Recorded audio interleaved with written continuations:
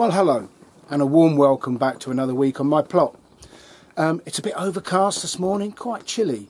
We've had a bit of drizzle, but generally speaking, the weather is much better. We have significantly turned a corner, and we're starting to crop. I'm picking strawberries every day. The strawberries are a lot better than I expected. The few raspberry plants that I've got left after the main plant died are cropping a few, and that loganberry is doing very well. So, and the blueberries I've had one picking of blueberries, so they're starting.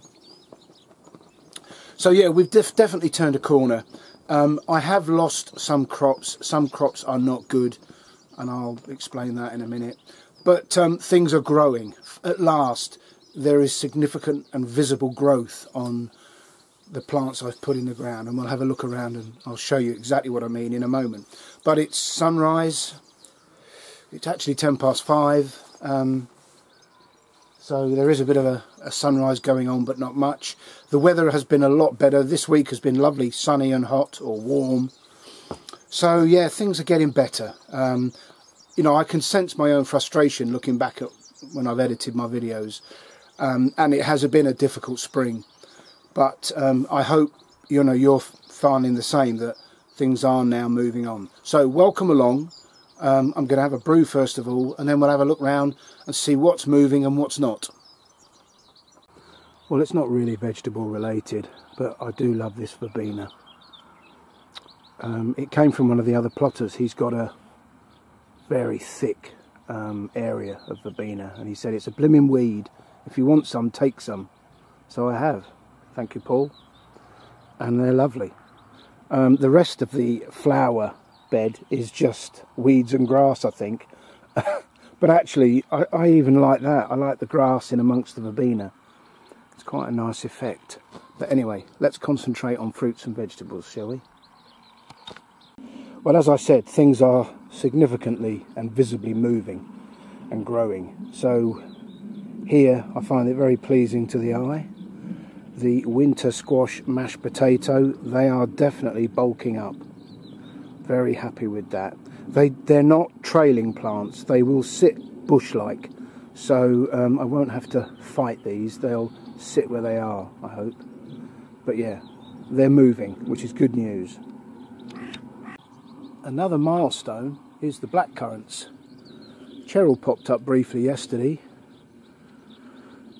She nearly caught me having an old man's half hour in the shed. Luckily I'd come out just in time. But she's coming up today to start picking blackcurrants. That's always a good sign of summer arriving on the plot. I know it's hard to see through the enviromesh, but the brassicas are doing well. I don't tend to water the brassicas. They tend to have to manage on their own unless it really is very hot and dry for a prolonged period. And the Brussels sprouts are doing well. They are really bulking up and growing away. I do need to take this net off at some point and get in there and weed it. Maybe that is a job for today. But yeah, very happy with their progress. I spent a long tedious hour yesterday in both the tomato beds, just side shooting and tying them in. But it will be worth it in the long run. We do like our tomato sauces. You will be aware that my real disappointment this year has been the broad beans, and this is my second sowing. And although there are signs of growth and there are some flowers, I don't really hold out much hope for a crop. Cheryl scolded me yesterday and told me to be patient. Not my strong point, but we'll see. And my theory about purple vegetables seems to be holding true.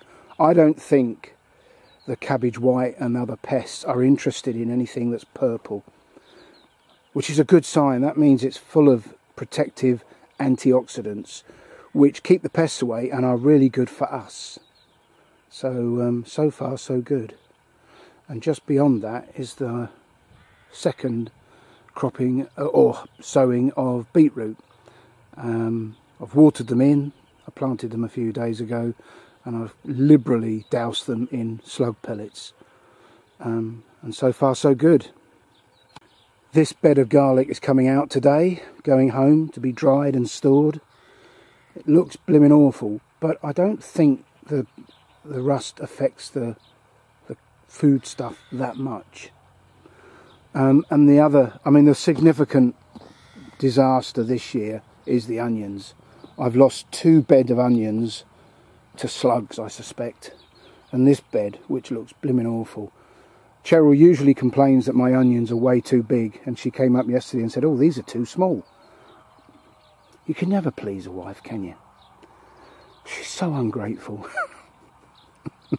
But yeah, these have been in all winter, and some of them haven't moved beyond the size of a spring onion. So we're going to have to put our hand in our pocket this year for onions, and that's a disaster. Because as you know, if you cook, they're in almost every meal you prepare. So yeah, not good news. But I'm going to leave them some of them are flopping over, and I've told Cheryl if she wants an onion, we can start to use these. And I've watered them this morning, hoping that they'll put on a bit of a bulking up shoot, but it doesn't look likely.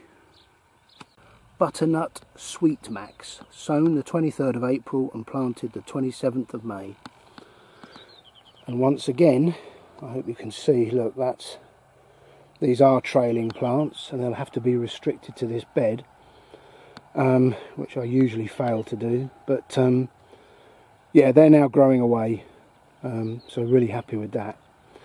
And further to that, you can see here, my initial first sowing of beetroot is now bulking up, and I've got some nice bulbous roots on that, so very happy with that.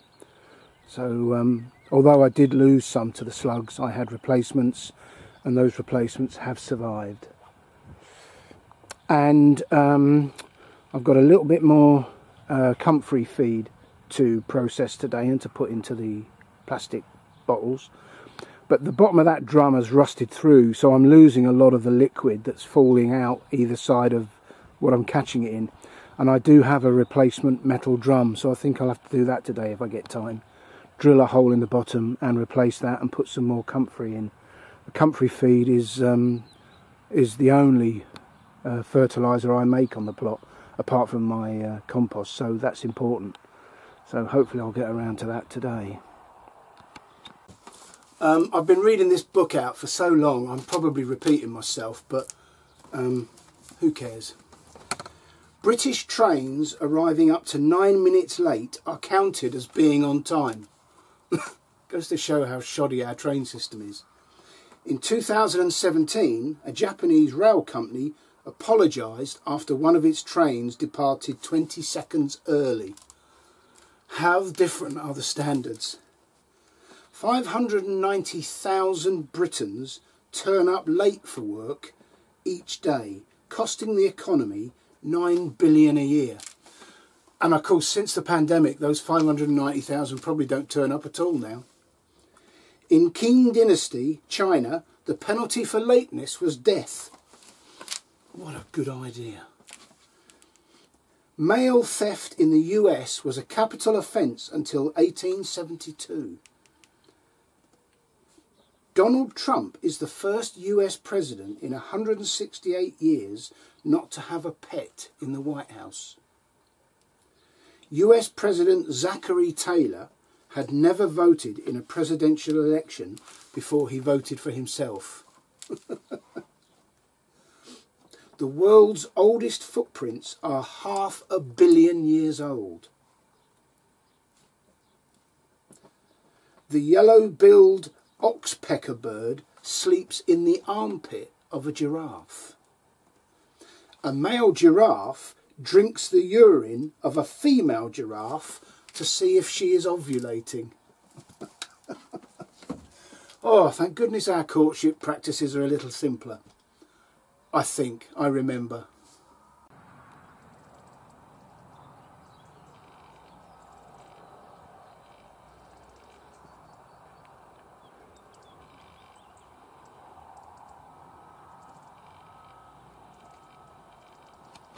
Well, I mentioned in a previous episode that I hadn't had to tie the peas in this year. And of course, because I haven't tied them in, they've got a bit irregular, and you know, half the path is obscured, but I don't mind that. It's lovely to see them looking so healthy. I do water them every time I come up, but I think Cheryl and I had a pod each yesterday afternoon. They were a bit small, but nevertheless they were extremely sweet and tasty. So I think maybe next weekend we might pick some, or maybe this week. And I've got spinach, so we might try a pea and spinach soup. And these strawberry plants that I bought just a couple of weeks ago, Sweet Colossus, I'm really surprised. They're going to produce some strawberries. I mean, you know, they're not even a year old, these plants, but yeah, very happy. I mean, I've got a sneaky feeling that the blackbirds will get the fruit before I do, so I might have to put a bit more chicken wire over these, but yeah, it looks like I might get a crop. That'd be nice, even if it's just a taster. Well, courgettes. This is Tondo di Plazenzo, and it's a ball-shaped courgette, but there's a lot of them. I mean, the first few always rot off. They do every year. Maybe it's poor pollination. I don't know. Don't understand that, but it happens every year. It's not a problem. But a couple of those may go on to be full size. Very happy with that. In contrast, this all green bush courgette really isn't moving much. I mean, it's okay. It's making new leaves, but compared to the others, it really is quite poor. I'm sure in time it'll be fine. And yeah, this Soleil, the yellow courgette, I don't know, the leaves have decided to come out yellow in support of the fruit. I've got a feeling that's got something to do with the chippings that I put in this bed back in the winter. Anyway, it's producing fruit, and I give it a feed of Comfrey Feed every time I water it, so I'm sure it'll be okay. Haven't taken a picking of rhubarb recently, and it won't be long before I stop picking it entirely for the year, but so we might take a picking today. And the main crop potatoes are looking good. I've given those a good drink this morning, earthed up as much as I'm going to. But let's go and have a look at the pumpkins. And there you have it.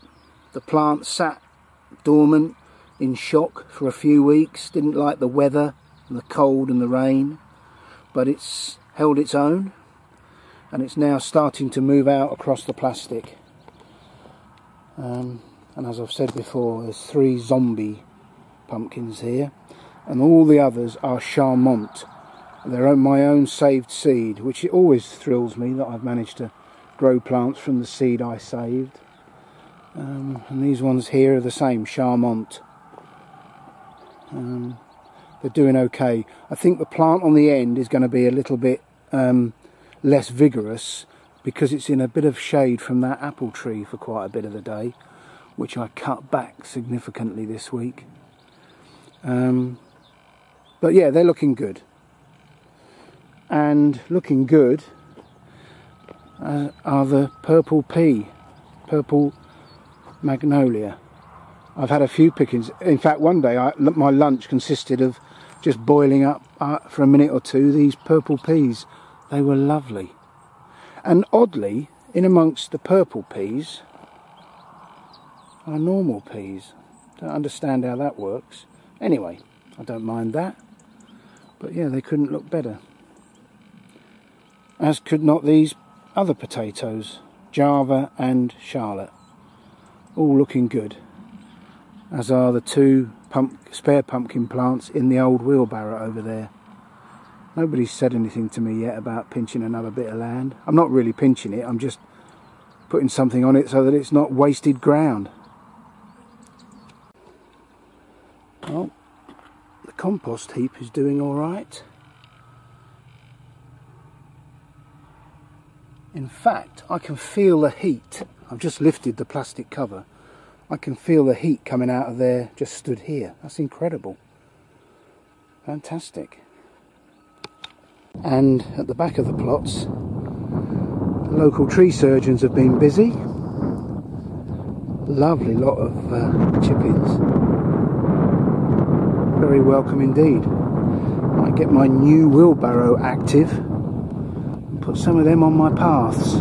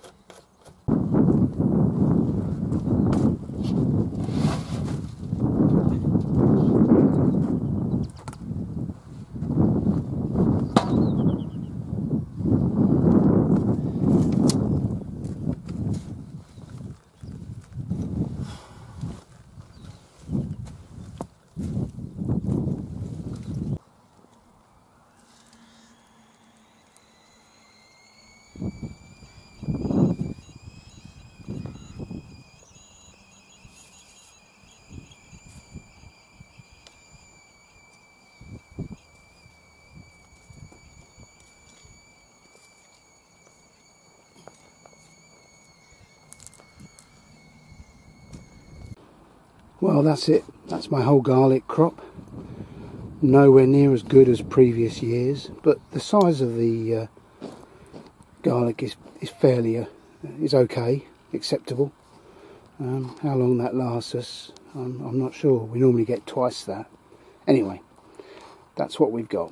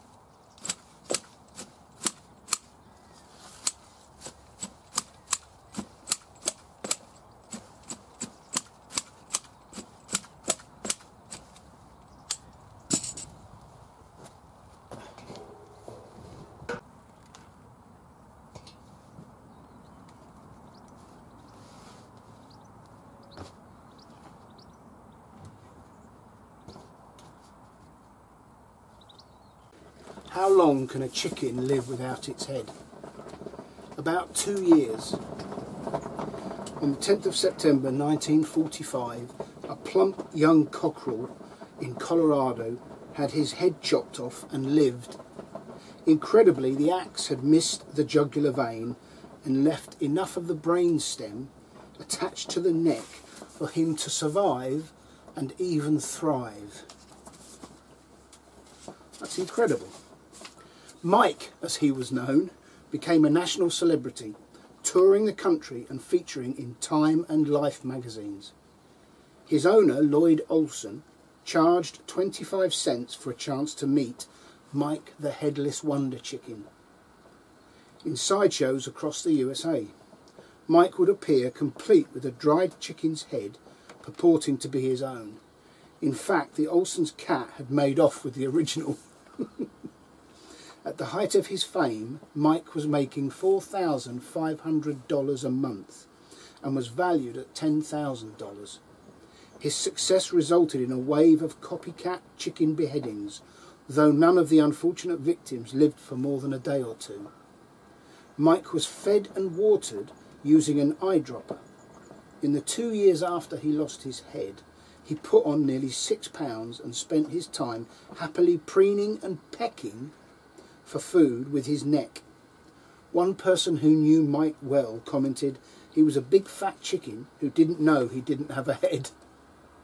Tragedy struck one night in a motel room in Phoenix when Mike started to choke, and Lloyd Olsen, to his horror, realised he'd left the eyedropper at the previous day's show. Unable to clear his airways, Mike choked to death.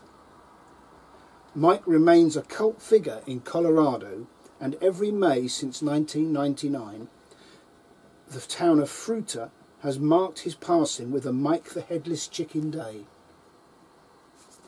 Wow. Fascinating. The world is a fascinating place.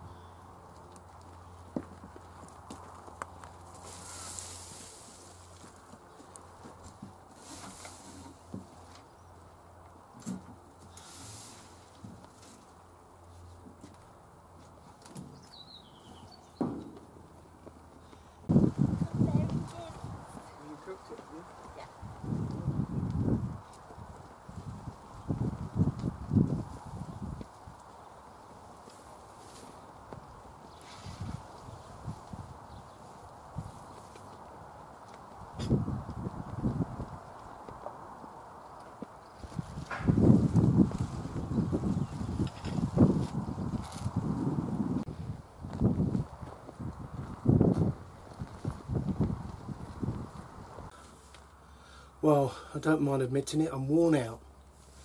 But a good day, another good day. Nice to see Cheryl up here, we had a lovely lunch. And we've picked our first punnet of blackcurrants. When I say we, I just find it so boring, but she just, I don't know, she just has that patience. Anyway, yeah, good day, lots done. Glad to get those new chippings down. They're very aromatic. It's obviously some kind of conifer they've been cutting, and it smells lovely. But I've gone halfway down with the main path, and I'll do a bit more this week. So thank you for joining me. Thanks to all those who've subscribed. I've managed to edge over the 700 subscribers and stay there for now. So thank you to everybody. And hopefully I shall see you next weekend. Until then, look after yourselves. Take care. Bye for now.